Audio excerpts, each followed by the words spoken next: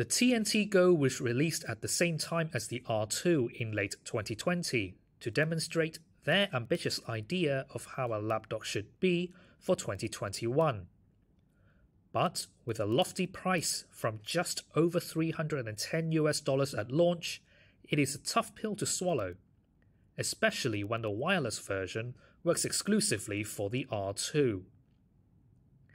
It's a flexible, compact, and sleek device. You could use it as a tablet to surf the web and on social media, or as a computer to write essays and lengthy emails. And because it's a lapdog, everything you do stays on the phone.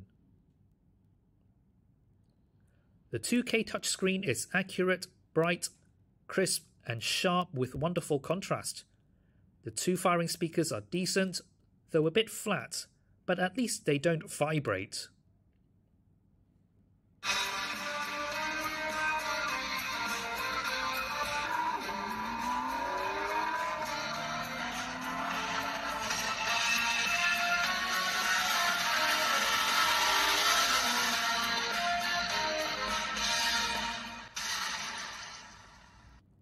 The kickstand is very sturdy.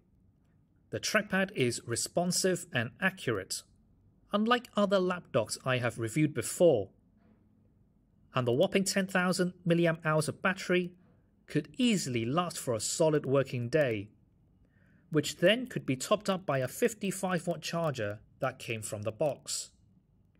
If you choose the wireless model like I have, you'd also get the Smartisan pencil bundled in.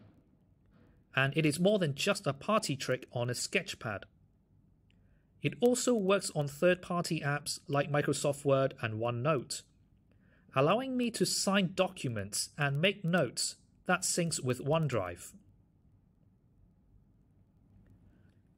Other tech reviewers even managed to produce some impressive artwork with it, but with latency as apparent as this, it takes me a great deal of patience to produce anything as serious as this. And this is not the only place where they cheaped out on quality either. The keyboard is really mushy, lacking any tactile feedback. It also doesn't disable itself when folded back, so keys would continue registering inputs, especially when you're on your lap. The kickstand could only be permanently fixed through adhesive, not magnets. I/Os are limited to just 2 USB ports, and there are no SD card slot or headphone jack. Smartisan marketed this device as your next generation PC, and TNT 2.0 delivers a very PC-like user experience, much better than Samsung or Huawei. From managing files in general to web surfing, it is no different to a normal PC. In some areas, it is even better than a PC thanks to thoroughly designed UI that makes it extremely intuitive to use. However, it is still no complete PC replacement because it is still Android OS in its core. So, not a lot of apps support desktop modes. And even if they do, they are just a bigger Android app with limited features.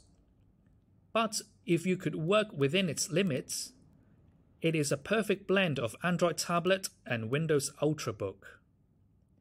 With all things considered, it is still a solid piece of hardware for demonstrating the feasibility of mobile computing.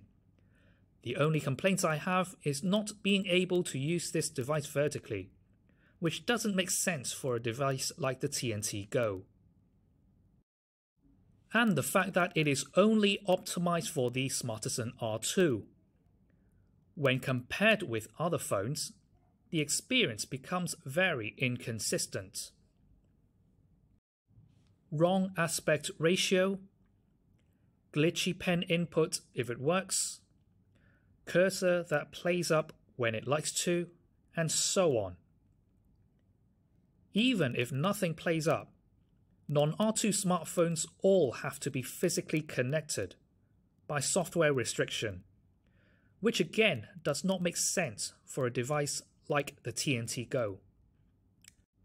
And with Smartisan pulling the plug on its smartphone operations, there won't be any more successor to the R2 to help it continue realizing this future, and it would only become as useful as a secondary display once the R2 becomes obsolete.